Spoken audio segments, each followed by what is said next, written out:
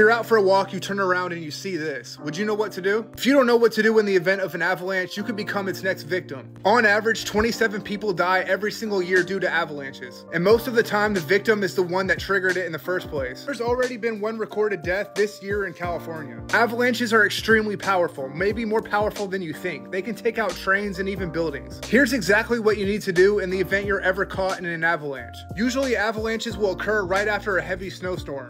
This will leave a layer of loose snow under heavily compacted ice. Doing something like walking or skiing on this layer can lead to a crack in the surface. This will cause a complete collapse of the top layer of snow. Slopes that are 30 to 45 degrees are your biggest risk. The first thing you need to do to survive is check the avalanche forecast before traveling anywhere. This will show you what your danger level is in the area that you're traveling to. If the avalanche does overtake you, here's what you need to do. First thing you should do is cover your mouth. 70% of all deaths happen because you can't breathe. Second thing you should do is always try to keep your head above the avalanche. Do anything in your power to keep your head above the snow, if possible. If you end up being trapped under the snow, then you should punch your way up. Wiggle your arm and try to create an air socket if you can. However, if you're not found within 15 minutes, then your chances of survival will go down to 30%. This is why you should always keep an avalanche beacon on you at all times. This device will alert officials of your location in the event of an avalanche. Following these steps will significantly increase your chance of survival. Stay safe, stay informed, and follow me for the latest travel news.